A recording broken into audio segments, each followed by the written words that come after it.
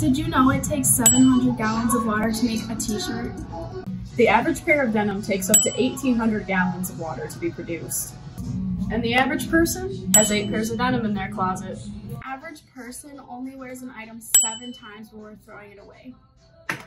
The average person will spend $1,300 on fast fashion a year. That is 103 items. The average person only wears 20% of these items.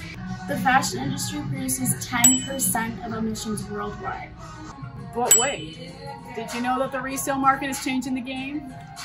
Resale has grown 21 times faster than fast fashion retail over the past 3 years. If everyone just purchased one used clothing item this year, it would save 5.7 pounds of CO2 emissions. That's equivalent to 500,000 cars taken off the road in a year. And that's where we come in!